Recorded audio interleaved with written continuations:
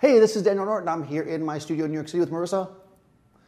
And we're doing kind of another fashion shot. And for this particular dress, I had the idea, right? We've got one thing here. The dress is kind of a form-fitting dress that shows off the figure. It also has this beautiful like embroidery on it. So we want to show those things. So in order to show the form, what I decided to do is make it kind of a silhouette, right? So we're going to light our back wall. I have a Profoto a B1X that I'm just going to blast it with light to give us a white background, right? And then she's going to, you know, because I'm in a white studio, we're getting some fill, so she's not going to be a complete silhouette, but it'll really show off the shape of her body. But if we do just that, then we're not going to see any of this beautiful embroidery. So what I'm going to do is I'm going to use my HMI to kind of bring that in, and then we'll add to this as we go. So let's just start with the background. We'll start there, and we'll show you what we got. I have the Fuji GFX 50R here, plugged into Capture One, and we'll get like a nice kind of silhouette pose going on here. I am at 2.8, 30th of a second, ISO 100. I'm at a 30th because I'm going to be using some hot lights, and I'm going to need that power. All right, so that's pretty good, right? That gives the shape. We can certainly see the shape of the dress. This flat light on Marissa. Who are you looking at over there? She's like, oh, I didn't really. I don't know. You're looking at something. She's looking at something over there. We don't know. We don't know what she's looking at over there. So that this shows off the shape of the dress. Is beautiful, right? We see her form. It looks really nice, but we don't see that embroidery. So if I add, I've got my Dedolight HMI 200 over here, fitted with a projector with framing shutters, and I've basically, you guys have seen me use framing shutters before.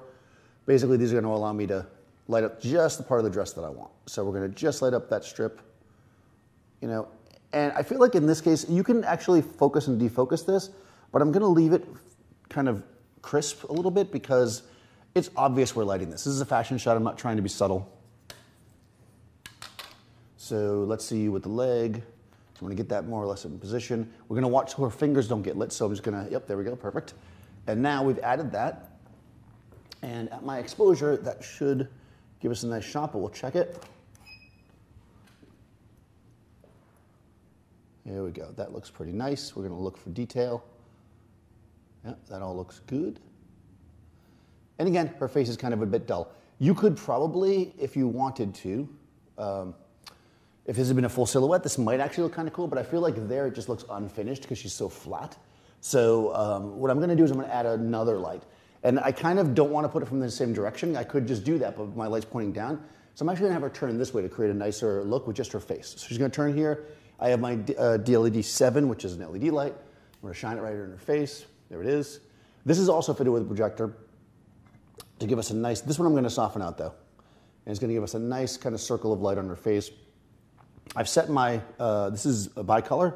I'm going to set my white balance at 5500 so they match. It matches the HMI, it matches everything else, and I'm going to dim it into where I want it. We'll put it right there. That looks pretty nice. I'm just eyeballing it because I can see it, right? I want her face to be a little bit darker than the embroidery because the embroidery is what I'm trying to show off. Okay, so I'm going to take a peek. Say, so look, chin up a bit. Here we go. Boom. All right, so let's see what that looks like. Okay, beautiful. This looks really nice, guys. I'm going to come in, make sure it's nice and sharp. It is. Yep. Yeah, 2.8 at this distance gives us plenty of depth of field. These are big files. Whoosh, 50 megapixel file, guys. When you shoot in fashion and beauty and stuff, sometimes it's nice to add the more megapixels. You know, it gives you that extra detail, extra crispness. So we'll shoot a few here. Good. And this is the kind of shot that we don't need to shoot a million. She's going to slightly move. We know the pose, right? It's very, very specific. Try a hand on the other hip, too. Powerful. There we go. Strong. Good. Twist your hips towards me a little bit. There we go. Good. One more. Good. Last one. Beautiful.